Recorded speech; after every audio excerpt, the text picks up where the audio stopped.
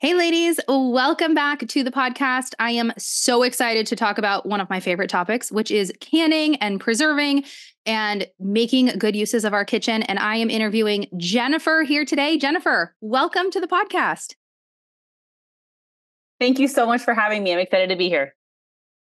All right. So we are going to be talking today about pressure canning, and I'm sure we'll get into all kinds of topics within that.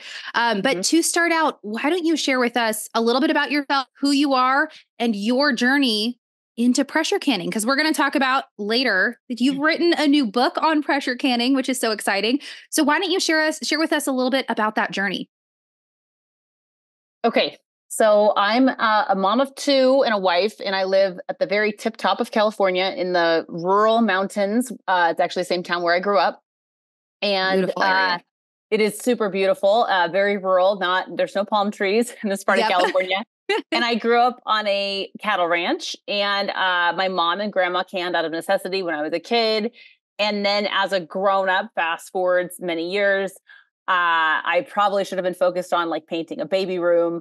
But when I was pregnant, I became obsessed with canning healthy food for my future baby to eat. And that first winter when I was big pregnant, I canned probably 100 jars of applesauce, which my daughter did end up eating. But obviously, I didn't think about at the time, it's going to be like 6 months until she can eat anything else.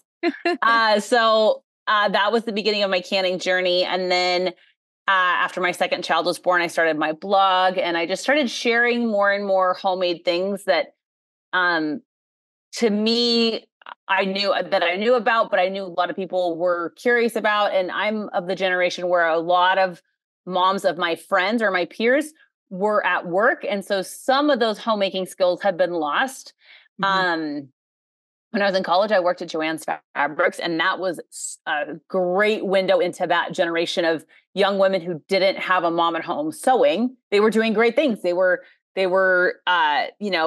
doing other things, but that little piece of that homemaking puzzle had been lost. So started my blog, and then I started sharing more about canning. And then I had been searching for a master food preserver program, which is a program put forth by your state's cooperative extension office.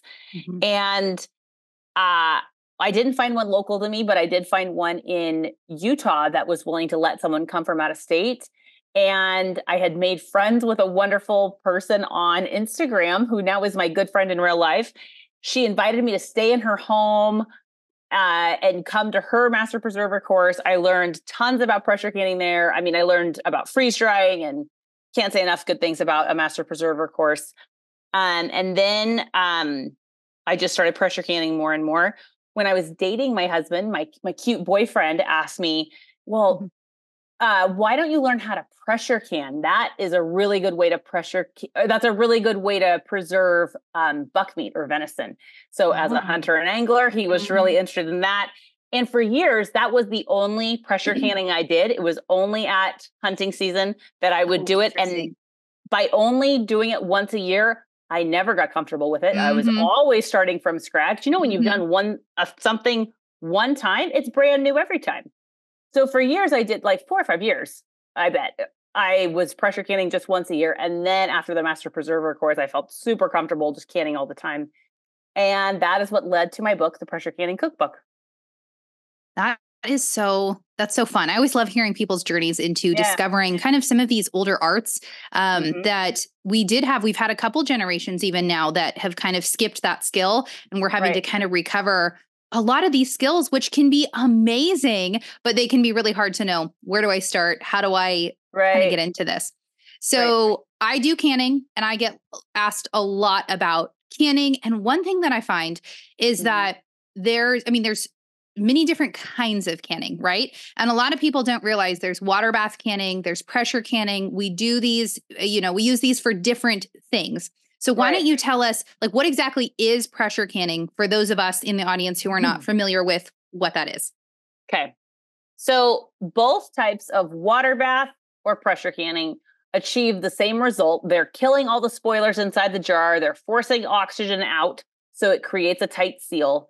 When you are water bath canning, you are relying on the acid in the food recipe. So water bath canning with the black speckled pot like grandma used to, that is appropriate for jams, jellies, pickles, fruits, everything that is just naturally more acidic. So all those recipes are using acid and the heat of the boiling water to create an environment inside the jar that is inhospitable to spoilers. I mean, it's not accurate in a scientific sense, but metaphorically, it's like you're trying to create the surface of Mars inside those jars. There's heat and no way for life to grow. No germs, no mold, no nothing can grow. That's what you're trying to create there. Boiling water only gets to 212 degrees. So it needs that acid of the apples or raspberries or lemon juice, citric acid, whatever your ingredients are in those high acid recipes. It requires that acid to work together to create that Mars-like atmosphere. Okay. If you're canning something that is lower in acid, it doesn't have that acid helping out create that Mars-like atmosphere, then you need a lot more heat. And we achieve that really high heat at home for low acid foods with a pressure canner. Those low acid foods would be plain vegetables, like plain green beans, plain corn, meats, beans, broth, and so on. Those low acid foods, you need to heat them to over 240 degrees, which is the temperature required to kill all spoilers, including the C. botulinum bacteria, which, if given the chance to grow, can create the toxin that can make us really, really sick. So you don't have to know any of the things I just said. You don't have to understand any of that or remember any of that. But if you are looking at a recipe that is specifically for canning, the method will be indicated in the recipe. A tested, safe pressure canning recipe is going to be appropriate, and it'll say, this is a pressure canning recipe for ground beef or chili con carne or bone broth, right? So those are the main differences. The pressure canner gets over 240 degrees, which we need when we don't have the acid of the strawberries or the lemons or the peaches to help us out in making that environment inside the jar not a place where bacteria can grow.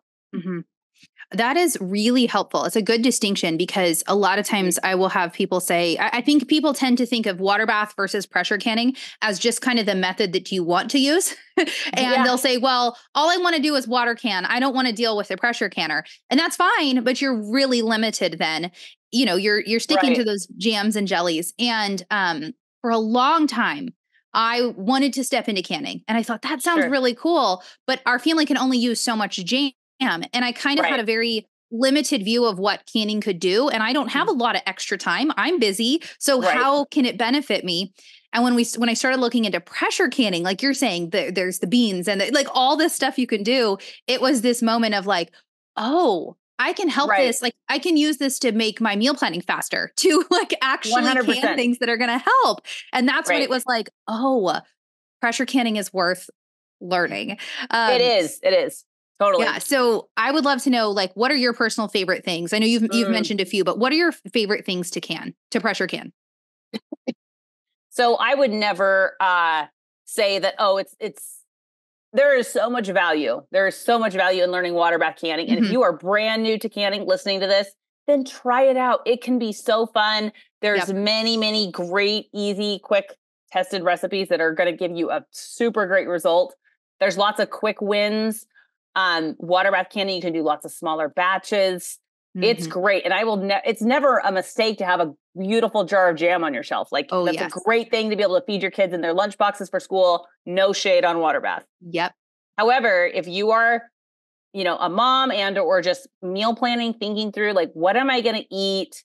Like, I think I'm a teacher, right? And so what am I going to eat on my 25-minute lunch break at school that isn't junk? It's not going to make me, you know what I mean? Like, what can I grab really quick that's good to eat? And I'm one of the moms that would just, I'll just figure it out maybe there's something left in the car. Maybe there's a jerky stick that I can grab. You know what I mean? And then I end up not eating anything and feeling terrible by the afternoon. Yeah. So it is a really, really valuable tool for stocking your pantry with foods that are cooked in advance. Okay. I could not repeat that enough. It is cooked in advance. So when you heat it up, it is already cooked. Your meat cooked through, beans tender, all your ingredients as nutritious as you desire to seek out. They are really, really helpful. So that said, I think that one of the best things that you can do is you can a batch or 2 or 3 of a recipe, like your go-to, like the things that the kids will always be happy to eat, the thing that everyone would like, just a quick bowl of chili con carne, or a quick, we just taught a in-person pressure canning class and we did the chicken chili. It's great with veggies on top. It's great with a side salad. It's great by itself. It's great with a heel of bread. A great pantry staple like that. It's going to save your bacon over and over when you're in a time pinch and it's like, well, it's this or scrambled eggs for supper because, we had baseball practice that ran late or whatever the case is. I feel like those meals in jars are so handy to have. So helpful. That said, it's also really helpful to have jars of bone broth canned. And that isn't a quick project. It's not. There's no way to say it. It takes a little time and planning in advance, but certainly isn't difficult. You can prepare trays of bones and leftover vegetable tops and onions and little bits and bobs and roast those and then simmer them in a crock pot or in an Instant Pot. And then processing those jars just gives you jars of the most flavorful and nutritious base for anything else you want to cook. You cook your rice. The first time I had rice cooked in a homemade bone broth, I was like, how is this even, what else is in this? It must be something else. No, it's just magically that good and so nutritious. So it's and you're making it out of bones that you would have otherwise thrown away. And then you have the broth there, which is like amazing. It's essentially free or close to free. Yes. Super low cost, so nutritious. I mean, the amount of traffic I've had on one blog post about bone broth, it's like the world is super stoked about bone broth, right? Yes. Buying it from the store is so expensive. Good quality bone stuff. Broth is expensive. Yep. And being able to just pull a jar, and I always cut mine 50-50 with water because it's like, it's so precious and so valuable. You don't even need it to be 100% when you're cooking with it. It's just a super, super ingredient to have on hand. You can never cook enough of it. And then I think, so we're going from super practical meals in jars. I think pressure canning is also rad for some few little weird things that you just want to have, like small jars as hostess gifts. That's a good idea. So like one recipe that I was like, maybe this will work out. It turned out to be so dang good was mushrooms. So mushrooms can actually very well. You might think that they would get soft. They don't. They hold up really well. They hold their shape beautifully. They're fast. And you can a little jar of mushrooms with a beautiful woody sprig of rosemary. They look amazing. You can bring that as a gift to an expectant mother, like put this in some soup or put this on a charcuterie board. There are so many things that you might not have thought of that you could pressure can that are really helpful and as well as beautiful and just like an interesting thing to bring as a hostess gift or as in addition to when you're getting together with friends. Super fun ideas like that, I think, just kind of round out all the different things that you can pressure can. That's really fun. That makes me think. So we do a lot of like hot sauces, but we do like fermented. And so they're in the fridge and they'll last like 6 months, which is great. But I've thought about getting into canning hot sauces too. Are there some good recipes for hot sauces? I've never done any pressure canning with hot sauces. Yes. That's a great thing to look up. My family, as my kids age, maybe we'll get more into being able to eat more hot things, right? But right now they don't eat a whole lot of hot. But there are many good recipes, both water bath and pressure canned recipes that are for hot sauce. And as a quick side tip for your audience, if you ever have an idea like that, I wonder if I can get a recipe for Google cooperative extension and the thing you want a recipe for. Cooperative extension, raspberry jam canning recipe. Cooperative extension, hot sauce canning recipe. And then that will yield results that are tested and safe and are going to give you a good result. Because unfortunately, the internet is full of misinformation and it's really helpful to just weed out the noise and find something that is trusted. And then once you find the trusted one, well, then you could compare it to, your neighbor down the street's recipe or your grandma's recipe or whatever. But going off of those is a really smart move. Well, that's good. Let's do a little aside real fast on safety. We haven't talked about this because, I can be a very creative cook. I get the crock pot out and you just throw things in and every time it turns out different. But when we're learning canning, we don't want to do that. So let's talk a little bit about that. You kind of mentioned looking up your extension office, but how do we kind of dip our toes in the water while making sure our food is going to be safe to eat? Right. Well, I think the biggest thing is, well, there's so much to say here. There's just so much misinformation out there. So I'll start with this. The USDA found and announced to America that in 1917, pressure canning was the only safe method of preserving meat into jars, period. So as far back as 1917, we knew the temperature that is required to kill the bot spore, which is thermophilic, is 240 degrees. And I just read lots and lots of ideas and feelings that are not based on facts that say things like, well, I just boil my low acid recipes for 3 hours, or that's not the way my grandma did it. And I don't care whose grandma did. That makes no difference to me. I don't care. What I care about is a plain old, very boring food science fact that we have known for a really long time, that the bacteria that you really want to kill can only be killed at over 240 degrees. And boiling water, I don't care if it's boiling for 3 days. It's never getting hotter than 212. Yeah. And furthermore, which I don't know how anyone could argue with this, anything that you boil for 3 hours is going to be mush. Yeah, that's what I was thinking. That doesn't sound appetizing. I don't personally desire to turn my home kitchen into a factory, and some people do. And if you want to, that's fine. You do you. Okay. But I don't personally have that goal of just as fast as I can canning every single thing, putting it into glass jars. I want the things that I pull off the pantry shelf to be good. I want to be happy to serve that to a guest. I'm not interested in the factory mindset.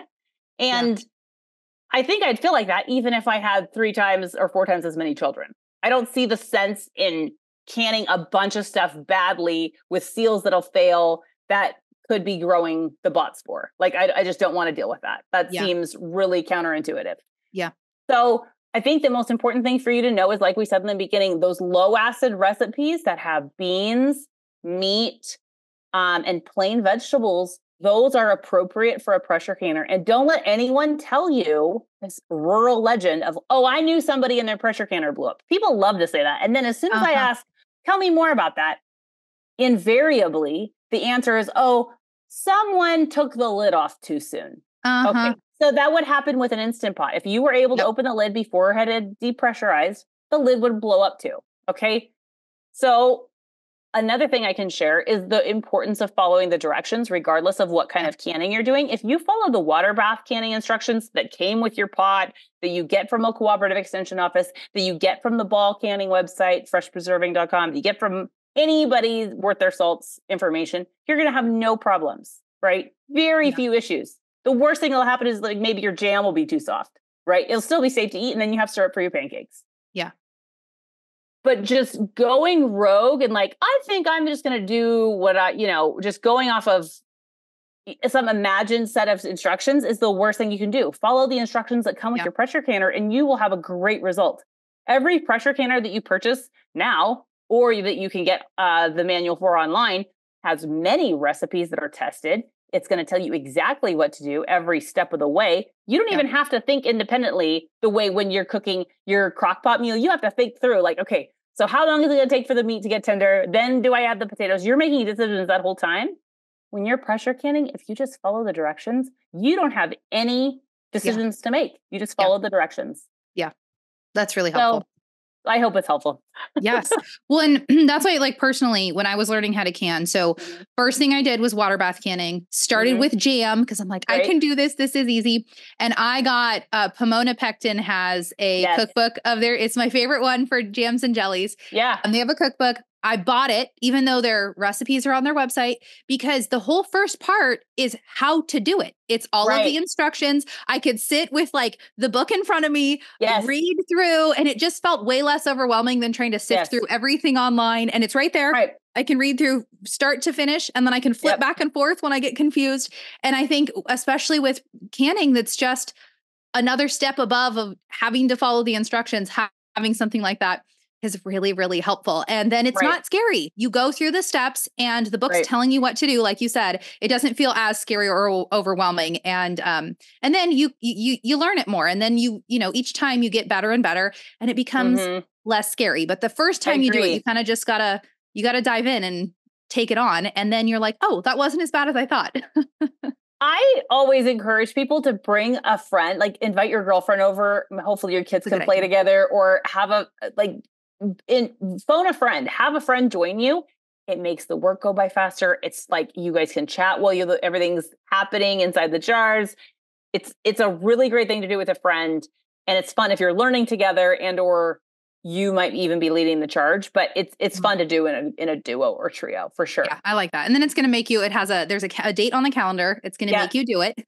Yes. Dive in.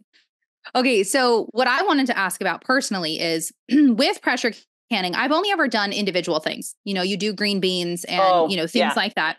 But what I really want to dive into, this is what I've got your cookbook and I'm ready to do it, is entire meals. So getting those meals in jars, because as a busy mom, that is so helpful. So can you walk us through a little bit? Like, what does it look like? You're going to make soup or whatever you have kind of talked about. What do you cook it and then can it? Like, what does that kind of look like? Yeah. So the very short answer is you cook it most of the way through and then you can it. Okay. So backing up, when I sat down to write this book, I made a big stack on the dining table of all the cookbooks I normally refer to with recipes my family already liked, or recipes I had wanted to try, and then I went through and I had to work backwards. Like, does this recipe have like a key ingredient that is not safe for canning? Quick side note, there are some ingredients that aren't safe for pressure canning. It's a bummer, but you can always add them at the reheat, mainly dairy and grains.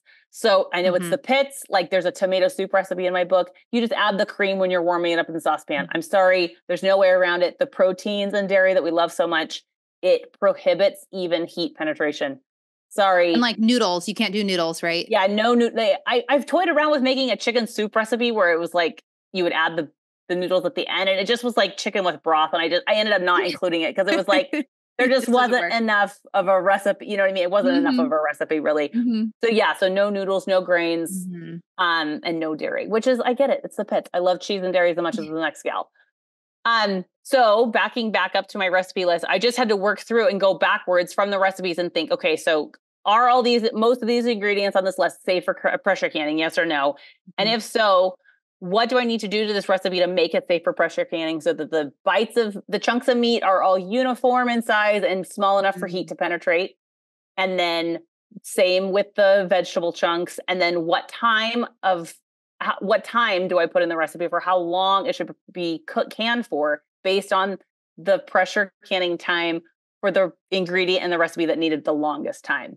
So I had to work backwards like that. And then of course, test it and take pictures. And it was a whole project. But what I would do is I would make a double batch. And then the first, like one half my family would eat for supper that night. And then the rest that would be canning. So it's not like I have a team of people. I'm just a normal mom with, like a dog to feed and stuff. I got stuff to do. I don't have time to be doing a whole lot extra. So that's how I did it. So the short answer is you cook it first and then you can it. So you'll hear in the pressure canning world about a thing called raw pack or hot pack. Okay. And there is nothing unsafe about raw packing. And that means you put raw chunks of meat into jars and canning it. There's nothing wrong with that. Do it all day long if you want to. That's great. At the Master Preserver course, we did a taste test of a bunch of different recipes that had raw packed meat versus hot packed meat. And it was unbelievable how much better the hot pack was. And I can't encourage you enough to try out hot pack especially when you're doing meat and or recipes that are already cooked, or recipes, a whole meal in the jar. Hot packing means that you brown your pieces of meat before you can them. That's all it means. So they're not necessarily cooked all the way through. Like your chicken will still be pink in the middle. It won't be fork tender. Same with your red meat. But it just keeps its shape so much better. It gives so much better flavor. You can brown it in bacon grease or oil or butter. Don't use a ton of fat because fat is the enemy of a good seal, right? We don't want to have a lot of fat in the jars. But hot packing, I'm telling you, is worth the extra time. And if you do it the way I did it, where you're just making a batch and then feeding, like make a double batch and feed that for your supper, it's not any extra time at all. It is way, way, way more delicious. And it looks like something you want to eat. It looks like the version that isn't canned, which that's really interesting because it makes sense the way you say that. You're browning it. Like, obviously that's going to lock in all the taste, but just from hearing raw pack versus hot pack, you would assume raw pack, then like it's not cooking as much, like it'll be less mushy, or you almost think that that's actually going to be the more flavorful way. So that makes sense. And that's a really good tip when you're looking at recipes and how to do it. I love that.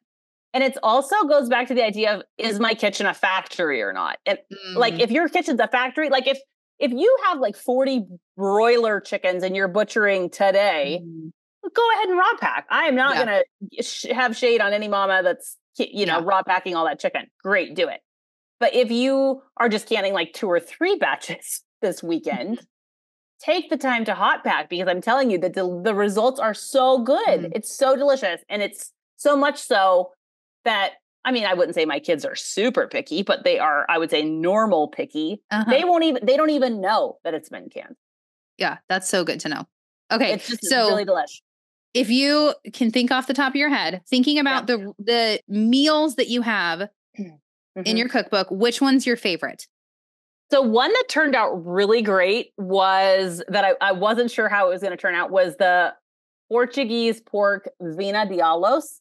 Oh, my family, I have it right here. My husband's family immigrated from Portugal in the 1940s. And since I've been with my husband, his family has said, oh, Grandma Mary, she used to make vini darlis. And their version of vini darlis was fermented in a crock on the countertop, which is a whole nother beast that is amazing. Yes. And I still would love to try that and make it.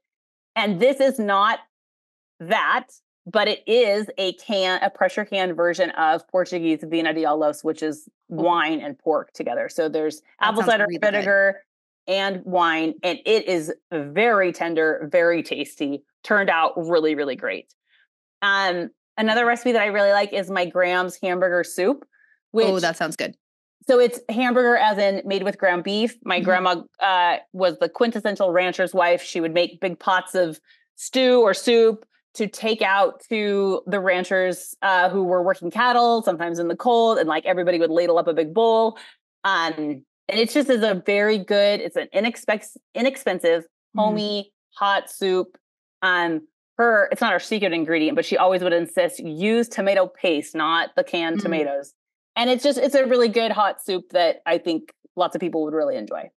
Yeah, I think my kids would like that. That would be such a handy one to have just in your pantry. You can crack open a jar and have dinner ready. Like that's the dream. Yeah. Well, I mean, if you think about it, that's why like TV dinners and frozen meals, that's why women were buying them, that we needed something fast, easy, immediately. Right. Yeah. Like there's no shade on needing that immediacy. Yeah. But it does, to pressure can, it just takes a little bit of extra thinking ahead. And especially if you do it at the same time that you're cooking supper one night, I'm telling you, that is the hot ticket. Yeah.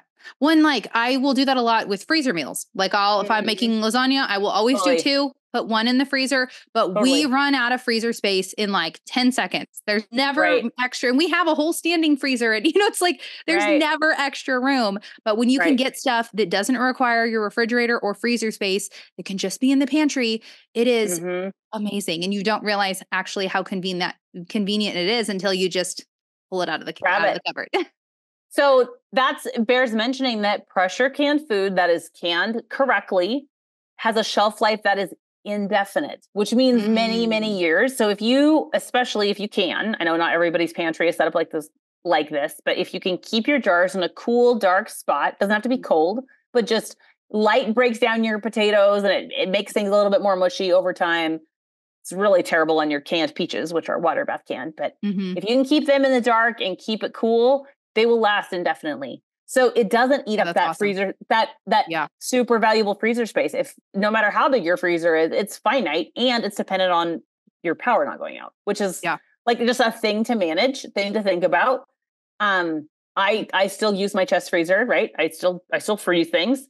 If you have listeners that are like super, super into food preservation, I think it also bears mentioning that the way to preserve all the things, like everything, is freeze drying. And you need to make an investment in a freeze dryer. Yes. Because there's many things that you can't pressure can, right? But you can freeze dry nearly everything. Yeah. Do you have a freeze dryer? I don't, but I'm getting an addition to my house right now. If I wasn't blurred out, you'd be able to see there's like plywood behind me, and it's definitely on my mind that I would really get a lot of enjoyment out of it. And I have two friends that have one. I want one so bad. Like it is on my like 5-year plan. Like I want one. It's a huge investment. They're kind of big. Like it's as big as a washing machine. However, that if you have listeners who are thinking, I want to preserve all the things, okay, canning is a super awesome tool. It's my favorite. I love it. I love teaching people how to do it. But you can't can milk, right? Yeah. You can't cheese, milk. There's many, many things that don't can well. And if you're serious about preserving all the things, invest in a freeze dryer and get the biggest one you can afford. Yeah. Oh, that's awesome. Okay. As we're rounding out, I'm going to have you tell us about your book in a minute, but I want to real fast. If someone's listening to this and they're like, oh, having meals in the pantry, that all sounds great. Yeah. But I don't know how to pressure can. What are your tips for getting started? How does someone start to dip their toes into this world? Well, you need a pressure canner that is something that you can trust. I would warmly recommend one of two brands, Presto or All American. Mm-hmm. Presto is a trustworthy, high quality canner. I have the 16 quart, which is their smallest size. And the price point matches that, right? It is made in China and it's smaller. So it was like it was on sale the other day on Amazon for $108. Oh, so wow. That's great. Entry level price is affordable. It's smaller for the cupboard storage. Love mine. I have had mine for 7 years, have had no trouble. Yep. All American is made in America. It has many sizes. They come in 6 colors if you want a color. Oh, that's fun. And their price point matches that. Like a mid-size one is like $400. Mm-hmm. So it's a bigger investment. It's a bigger pot, but they're excellent. I mean, you truly will hand it down to your granddaughters, right? Yeah. Or grandchildren. Okay? Yeah. So you need a canner. I love a thrift as much as the next gal. And if you are thrifting or at a garage sale or getting one from your mother-in-law's garage or something, you need to do a quick Google and see if you can get the manual for that canner. If you can't get a manual, I would move on. I would spend your money on getting one, used or not, that has a manual. You can get the pressure gauge checked by a cooperative extension office. And if you don't have one near you or can't find one, your local tire shop will probably be they better be willing to test it for you, because you're going to remember that when it comes time to get your winter tires, right? Mm-hmm. So they can test just to make sure that the dial, if it says 12 pounds of pressure, it really is 12 pounds. That's what you're testing. Cool. Mm-hmm. Okay. You're going to get a pressure canner. You're going to get a friend to join you on this journey. You need jars. They can be used or they can be brand new. You need new canning lids, and you're going to follow a tested recipe from a cooperative extension office or from a cookbook you trust. Mm-hmm. Okay, that's perfect. That's the 5 steps that you need. Okay, great. So why don't you tell us? You've got your new cookbook. Did it just come out like this month? The pressure canning cookbook came out on the 2nd of April. So like a week ago. Yes. 1 week ago. It's 1 week old. That's so exciting. So I've got it here. Yeah. The pressure canning cookbook, step-by-step recipes for pantry staples, gut healing broths, meat, fish, and more. So why don't you tell us a little bit about it? It is a great cookbook for a brand new beginner. I mentioned I'm an English teacher, so I tried really hard to write super clear instructions for how to get started if you're a brand new beginner. I think one thing that you might not have flipped to is at the very back, I have a page that shares with you if you've never canned before, here's a few recipes to try in order on page 135. If you've canned a few times, there's a few recipes to try out that are medium in terms of challenge level. And then if you're an intermediate canner, like you've canned, try making, these 3 or 4 recipes in order.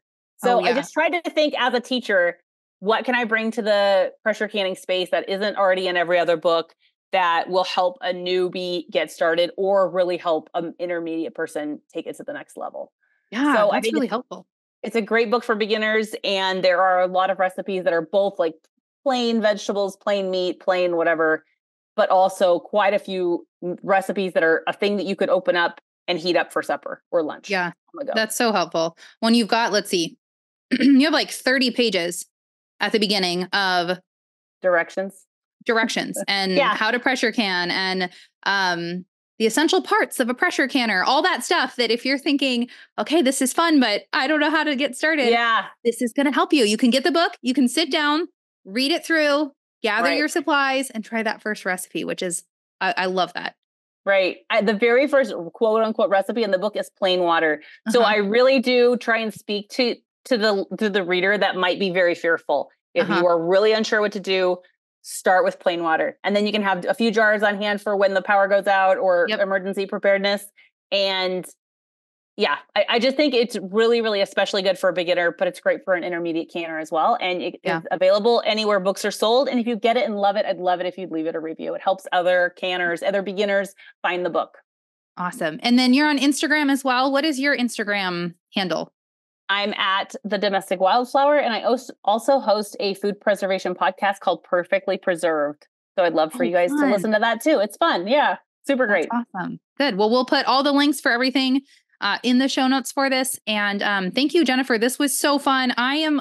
I've been talking for a year about doing these meals in jars and I keep dragging my feet. So when I saw this cookbook, I was like, yes, okay, I've got this. Like I've got recipes. I'm going to finally do this. So thank you for sharing all this. It was awesome. Thank you so much for having me.